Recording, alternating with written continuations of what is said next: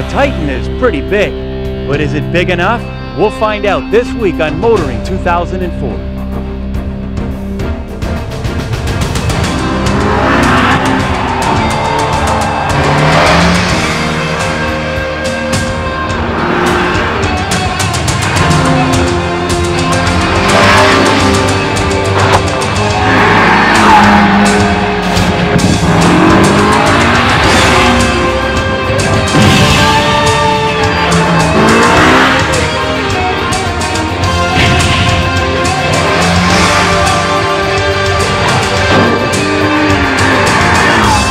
TSN's Motoring 2004 is brought to you by Quaker State Motor Oil. Oils fine-tuned for different engines. And Midas, Total Car Care. We do that. Ah, the good old days. When I was a youngster, that was a phrase I heard often by the old folk. And now I got to admit this old guy is doing the same. But the question still remains, when were the good old days? Well, if you're a car maker, the answer to that one is quite simple. It was prior to the Japanese invasion. Back then, consumers had fewer choices and loyalty played a major role in the decision making. Well, of course, today with such a crowded market, loyalty for this generation is almost non-existent with one exception, the full-size pickup truck. The domestics, Ford, Chevy, and Dodge continue to rule the roost. Now, a few years ago, Toyota took a run at it with the Tundra, and this week we're going to check out the newest Japanese entry. They're calling it the Nissan Titan. And Nissan is convinced that they have accomplished what Toyota failed to do, and that is to offer a full-size pickup truck to North America built by an import manufacturer.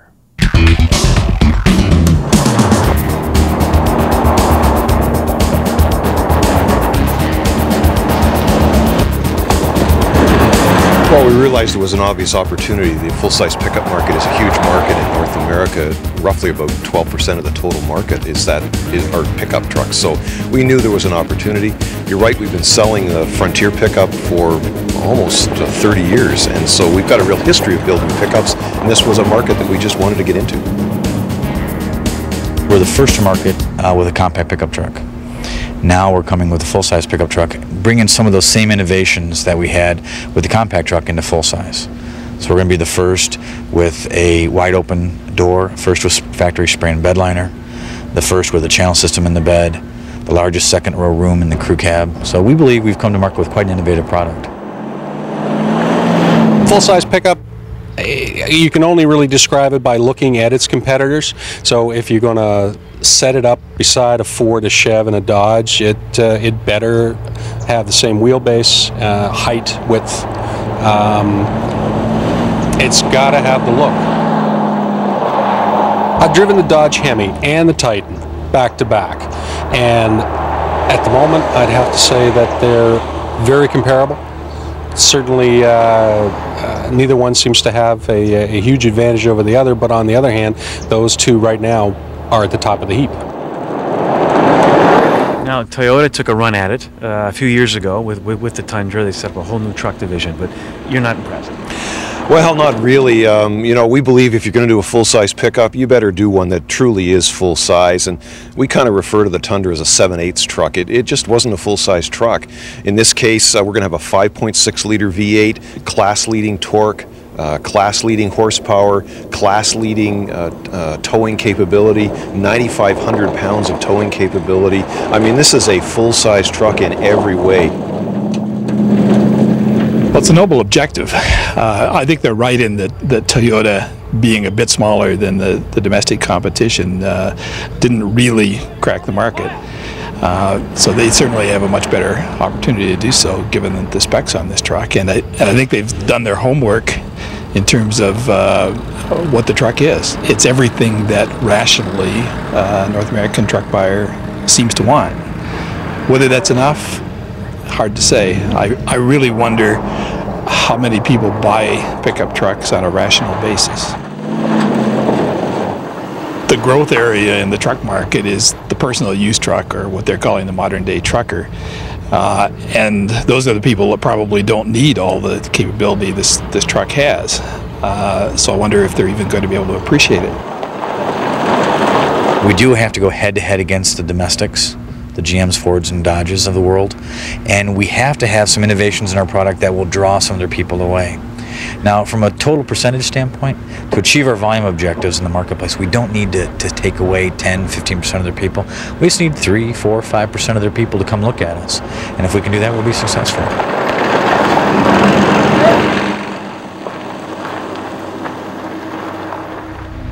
All right. It's got a lot of power. It's real smooth riding, quiet, comfortable, accelerates good. I mean, runs real good. Nice truck. The traditional trucker, he's a guy that's really interested in trucks, and he's deeply into what trucks are all about.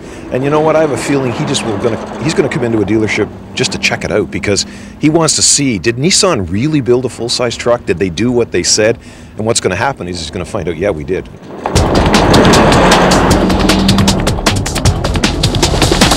George Orwell was right. Big Brother is watching. But Georgie, lighten up. More later on Kenzie's Corner.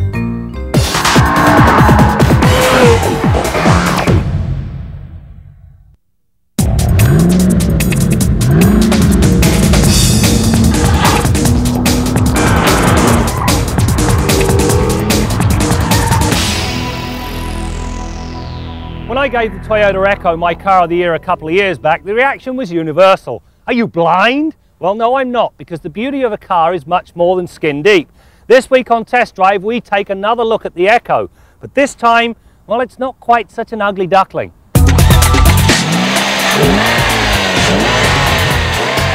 As with the sedan, the Echo hatch is powered by a sophisticated 1.5-litre twin cam that benefits from variable valve timing. This technology delivers 108 horsepower and 105 pound-feet of torque over a surprisingly broad range, and none of the nasty vibes so common on other inexpensive cars. Regardless of whether married to the standard 5-speed manual box or the 4-speed automatic, the pep is better than the numbers suggest. Even at higher speeds, there is some semblance of passing power, and only when whipped does the engine begin to get a tad noisy. Mind you, given the Echo's frugal habits, this is easily overlooked. The official numbers say 6.7 litres per 100 kilometres in the city and 5.2 on the highway. All Echo hatchbacks come with front discs, rear drums and standard anti-lock brakes at long last. You know, it's about time the cost-conscious consumer was given the safety benefit of anti-lock brakes. The basic suspension is fairly simple in design, but manages to deliver a comfortable ride and reasonable handling. Up front, long-stroke McPherson struts smooth the rigours of a rough road, while a torsion beam rear design imparts some toe correction. Now, the latter adds stability during fast cornering and under heavy braking. The really neat part about this Echo hatch is the way it can be customised. For instance, you can add as much vroom and boom as you want. The vroom comes from this baller exhaust system. It really does spruce up the exhaust note. Add to that the cold air intake that you can buy, and well, you get a couple of horsepower. Not much, but nothing to sneeze at. As for the boom factor, well, it's right here, this massive 10-inch subwoofer. Now, by way of interest, none of the Echoes come from the factory with a radio installed. Rather, you go to the dealership, pick the unit you want, and they put it in. Now, in our case, we picked an MP3 player that set us back 190 bucks. But the really neat part, you know, well, it comes down to a TRD suspension kit you can buy. It not only lowers the car, it also improves the handling without sacrificing the ride comfort whatsoever. The best part, however, it allows these upsized 14-inch wheels to fill the wheel wells, which really does round out the look. The TRD suspension upgrade also delivers a much-needed cross-car brace up front that adds to the body's integrity enormously. Likewise, the effects of the larger P195/60R14 tyres should not be underestimated. The grip supplied keeps understeer in check, as well as making the variable assist steering suitably responsive. Indeed, through the pylons, the revamped suspension played a very big part in keeping the hatch on an even keel. You know, considering the dimensions of the Echo, the rear seat space is quite extraordinary. Plenty of headroom, plenty of legroom, and because the seat sits well off the floor, you've actually got somewhere to put your feet. Now, if you happen to have an unhappy passenger, may I suggest you sit them on the left-hand side of the vehicle. The reason? Well, that subwoofer's bolted to the back of this backrest. You play a heavy bass track, and let's just say, well, they'll get out a lot happier than when they got in. Elsewhere, the Echo's entry-level status shows up in the form of self-crank windows and some interior plastics that are marginal at best. On the flip side, a couple of large bins on either side of the radio and climate controls, twin glove boxes and a pair of large cup holders ensures the junk carried on an everyday basis has a readily accessible home. This new Echo hatch really is as fun to drive as it is functional, and because it gets standard anti-lock brakes, well, the entry-level consumer can now get the safety they've always wanted and I've always pushed for. But the really neat part about this car, you can walk in, plunk down $12,995 and you got basic transportation. If you go in and throw a little more cash at it, well, you end up with a really funky set of wheels like this RS Tester.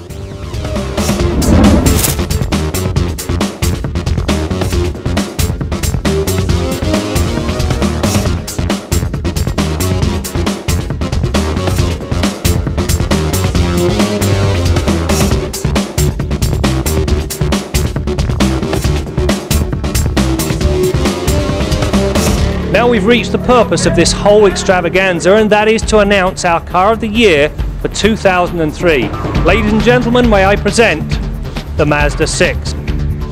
The all-new Mazda 6 was still fresh out of the box when it received Motoring's Car of the Year award for 2003.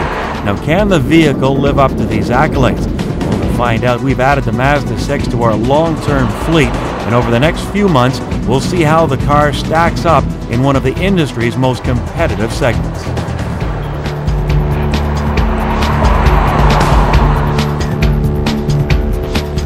Our Midas tip of the week concerns fuel economy. You know, the higher that fuel prices get, the more email and the more inquiries I get from people looking to improve their fuel economy. So over the next couple of weeks, we're going to focus on that. Now, it looks like I don't have much in the back of my pickup truck here, and I don't in terms of volume, but there's a considerable amount of weight. I've got a full 5-gallon can of gas, a couple of jugs of water, a floor jack and safety stands. They don't look like much, but they're steel, and collectively there's probably a couple hundred pounds right there. A case of motor oil and a brake rotor and caliper here, it all adds up. Now you might think that only applies to trucks, but when I'm in the trunk of people's cars looking for this wheel lock tool to remove the wheels to do a brake job, I notice a lot of people are carrying multiple jugs of washer fluid, extra rad fluid, extra motor oil, all kinds of heavy stuff in the trunk of their car.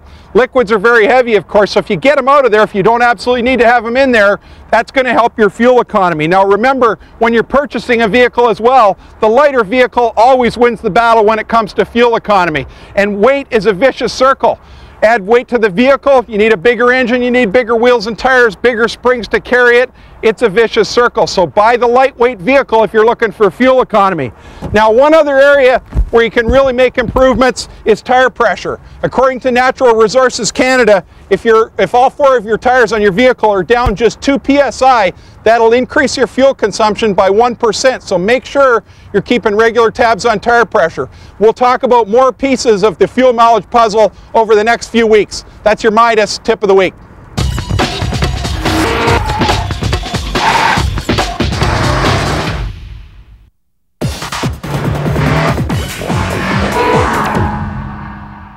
Ladies and gentlemen, the new Rolls-Royce Phantom. We think our brand, Rolls-Royce, is literally the byword for excellence. And we've just introduced what I think is a fabulous product. Tradition's really important, but what we did as a team, we went right back to the roots of Rolls-Royce. What made it such a legend in the first place? It was just sheer, peerless engineering, the best possible engineering. And that's the credo that we put throughout the whole motor car. Each and every engineering decision has been taken back to first principles to do the very best that we think anyone could do in a motor car. So that's a tremendous challenge, but that's the objective that we try to live up to. It's important, it's a very lightweight motor car in terms of its materials and its design. So fully aluminium structure, and lots of use of magnesium and aluminium castings throughout it. So it's about 2.5 tons in weight total. But the way the engine is tuned and the gearing means that we can get quite astonishing performance from that. Straight from pickup, you have over 75% of the maximum torque of the engine immediately available. So it's an effortless performance, and it reaches 60 miles per hour in 5.7 seconds. Now we have the chance, with the BMW Group's sensitive handling of the brand, but all of their engineering capability, to put all that together and make a true Rolls-Royce of automobiles for today.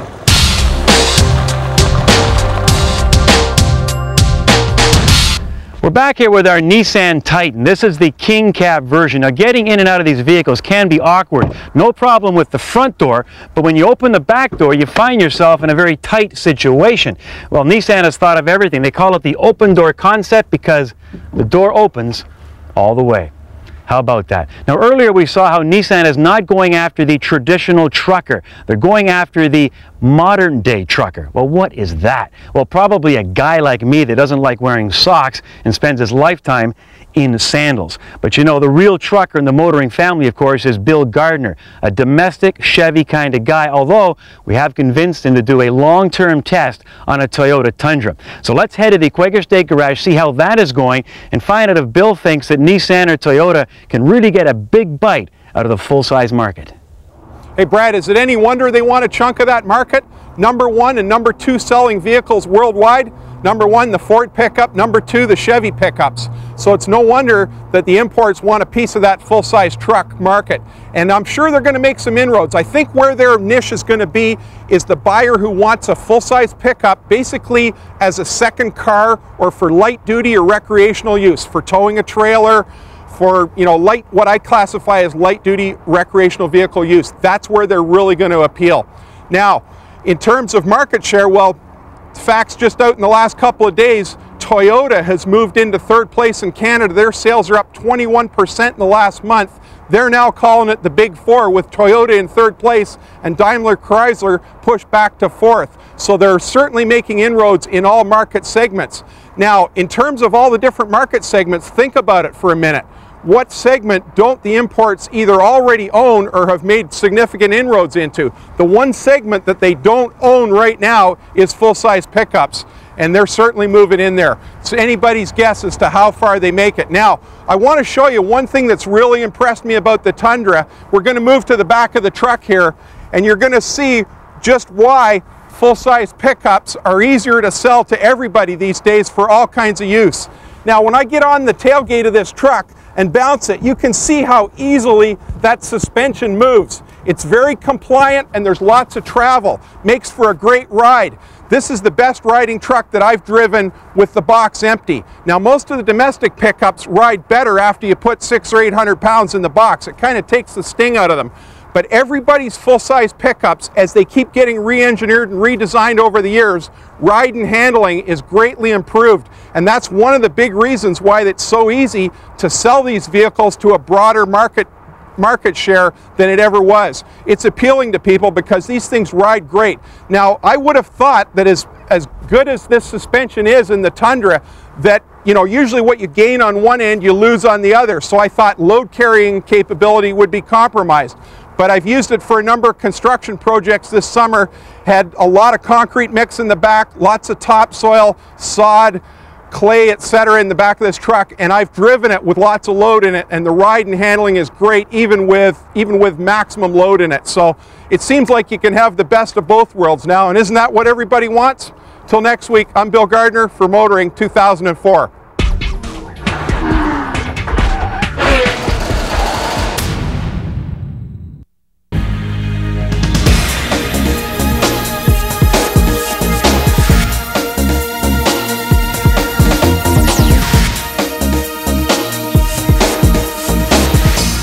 You know, there's one thing about the city of Toronto I've never figured out. How can there be a city of over 3 million people, half of whom come from Winnipeg? But you know, we can learn a lot from Winnipeg. How to play rock and roll from the Guess Who, how to be funny like David Steinberg or Larry Zolf, and it turns out, how to use modern traffic safety technology. Now, they've been running photo radar and red light cameras in Winnipeg since early 2003, but they're doing it in an intelligent way. Among other things, they're not putting their photo radar units on our safest, fastest highways like we did in Toronto, or like they did in BC and Alberta. They're actually putting them in construction zones, in school zones, where you want people to go slow. Makes sense. They're not only saving lives, but they're making some money too. Nothing wrong with that. In fact, they're actually going to hire a researcher to do a 5-year study on this program to make sure they are, in fact, saving lives. I think it'll prove all right, particularly for these red light cameras. Now, a lot of people thought I'd be opposed to red light cameras because I opposed the way photo radar was applied in Ontario and in BC. Wrong. I'm all in favor of red light cameras. There's no excuse for running a red light. Nail these guys to hides to the wall as often as you can possibly catch them. We can't have a cop on every street corner. We could have a camera on every street corner. But you know the best story that's come out of Winnipeg so far? There's one guy there who's had 4 photo radar speeding violations and 3 red light camera infractions, all at the same intersection. Talk about a guy who doesn't quite get the picture. Now, he actually complained to the police. He phoned them and said, "Stop hassling me." And the cop said, "Well, did it ever occur to you to slow down? Did it ever occur to you to maybe stop at this intersection since you know it's got a red light camera there?" His response was, "I've got places to go." Well, I've got 2 places you might go, buddy. One is the Slammer, and the second might be Portage in Maine, January 15th. We'll see how long you last there. I'm Jim Kenzie. Before we go, some first impressions on the new Nissan Titan after a day behind the wheel. It's got the power, it's got the size, and I think it's got the looks to turn a few heads. And you know, in this environment, that's a big step in the right direction. And of course, the company is hoping that direction takes you right into a Nissan showroom. And if you get there, you may notice that Nissan is not only now into full-size pickup trucks, but also full-size sport utilities. Behind me is the Pathfinder Armada, and we'll take a much closer look at this vehicle on a future program, as we continue to bring you more stories about cars and the people who drive them. There's more power, better handling, and better braking. And exclusivity. I mean, this is the car if you want to have something different and bang for the buck. You know, the Mustang itself has always been the winner in that category, and like I said, we've just pushed that envelope a little farther. TSN's Motoring 2004 has been brought to you by Quaker State Motor Oil, oils fine-tuned for different engines, and Midas, Total Car Care. We do that.